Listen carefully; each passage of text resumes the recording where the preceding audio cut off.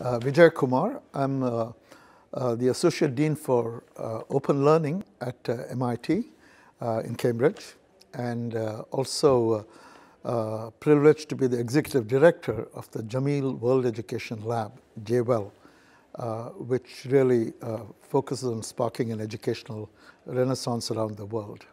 So the lab has been operational now for a little more than 2 years, 2.5 years, almost 3 years.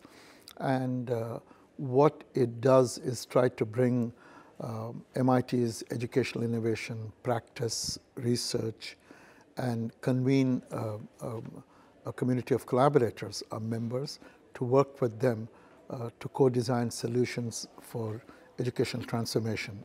Address, and it does it across pre-K through 12 education, higher education, and for workforce learning, looking at these as an integrated flow. I've been at MIT for a little more than 23 years, largely working with education technology and education innovation and open learning.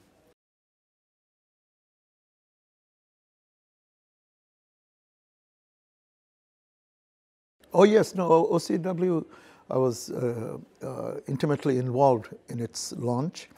In fact, even before it became an organization, it came out of a Council on Educational Technology that we had, and with a small group of us who helped conceive of the idea. And I should say with some trepidation, when took it to our president and provost, who wonderfully supported the idea, because it was, in some sense, a bold step in intellectual educational philanthropy, saying we have to, and we do this, it's an extension of stuff that MIT does about promoting, influencing good practice around the world for education. And this allowed us to really do that in an extensive manner, saying, not to tell the world how to teach or learn, but to say, here is what we do.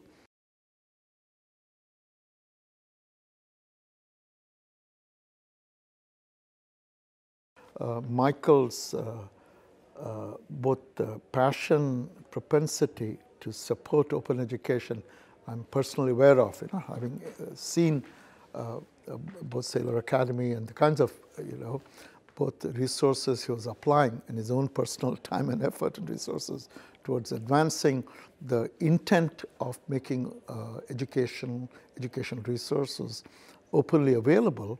And also, and it's very much connected to the global skills gap, how do you enable capabilities and capacity around the world to participate much more acutely, productively in the global economy? I mean, ever since I came in touch with him, he's an MIT alum, and we've seen this.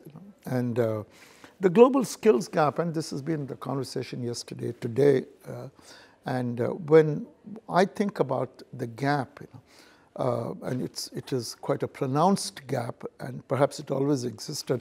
Now, there's a lot of light shining on it, saying that there is a gap.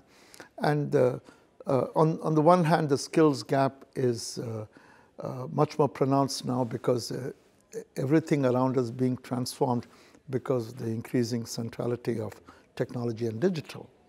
And today in my talk, I was remarking this wonderful statement that I heard from Michael two sessions ago, when he gave the example of us learning geography and saying, look, when we learned geography, it was an atlas, and some maps, and which became a million images on Google Earth, and now it's an intelligent service, a GPS service on your watch, So every hard product is becoming an intelligent soft service.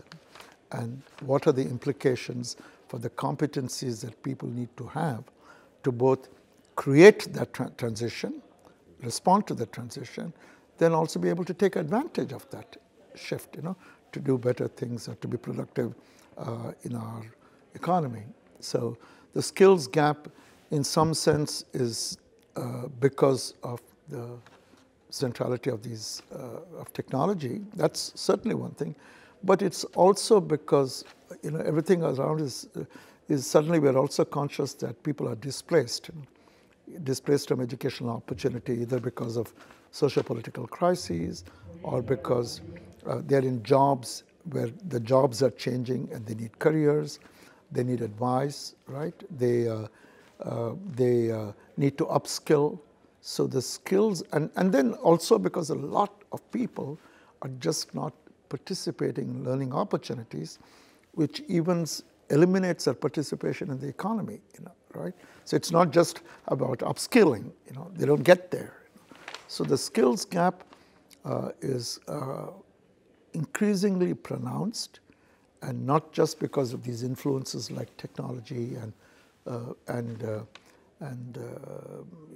global factors, other socioeconomic factors, but also we are becoming conscious of the fact that our current institutions and modalities have left a lot of people underserved, unserved, and therefore excluded them in the skills economy.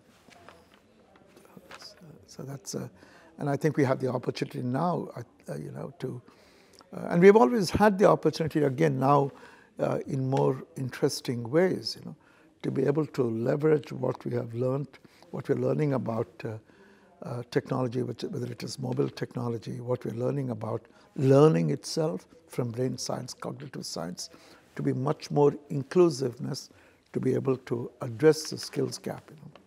The one thing I will add, the skills gap is not a thing that you get to and you have arrived.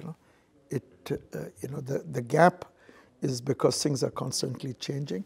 So this is moving, you need this to move also, meaning the preparation, the capacity building is an ongoing process, and that's, which is not just about providing access openly, but being open to change in what you provide access to, into the quality of the learning experiences, what kinds of things are you open to.